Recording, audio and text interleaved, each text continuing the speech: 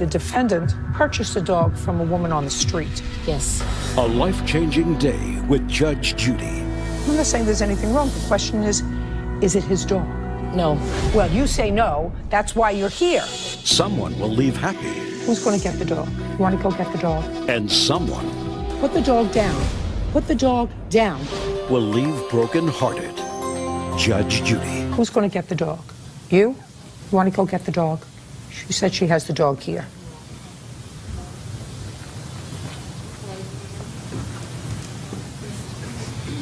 You want to show me something? Yes. What? I have document from my vet, and they're saying the dog's a mixed breed and he's 5 years old. I have a health certificate. The question is this his dog? Your vet can't tell you how old the dog is. The vet can tell you whether the dog is a puppy, whether it has puppy teeth, but whether it's 3 years old or 5 years old, your dog can't tell you that. Judge Judy continues in a moment. Madam, listen to me carefully. Put the dog down. Put the dog down. Put the dog. That's baby boy. Hey, boy. Hey, baby boy. Madam. Hey, man. Madam, listen to me carefully. Put the dog down. Put the dog down. Yes, that's him.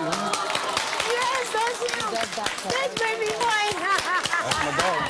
That's baby He boy. does that to everybody, Miss Your Honor. Hey, boy. Hey, dear.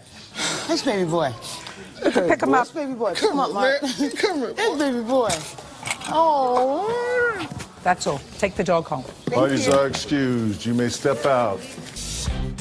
I knew it was him because I said baby boy. I knew it was him. I just bought the dog from a girl who said she had a pit bull and the pit bull was trying to eat it. That's what happens when you buy a dog for 50 bucks in front of the mall. He's part of our family. He's actually my mom's dog. This means everything in the world to me.